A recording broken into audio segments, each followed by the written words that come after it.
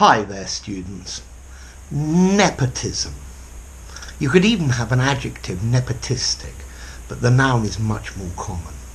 So, nepotism. Nepotism is giving advantages, favoritism, to your friends, relations, your family, especially giving them jobs.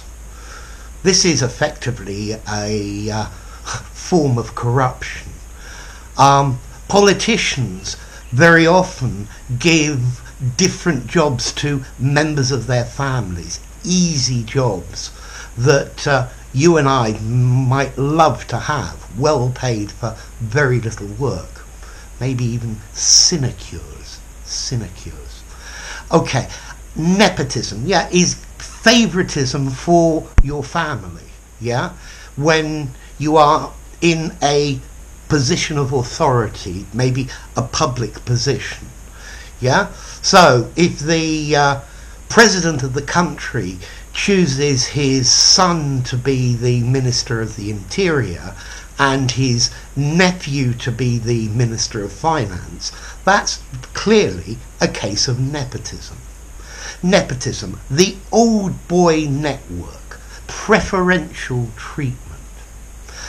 So, what about the origin of this? Well, this word actually comes from Italian, and it comes from the word nipote, which means nephew. I think it comes from the 18th century, where people were accusing the Pope of giving his nephews, maybe his illegitimate sons, jobs or important posts within the administration.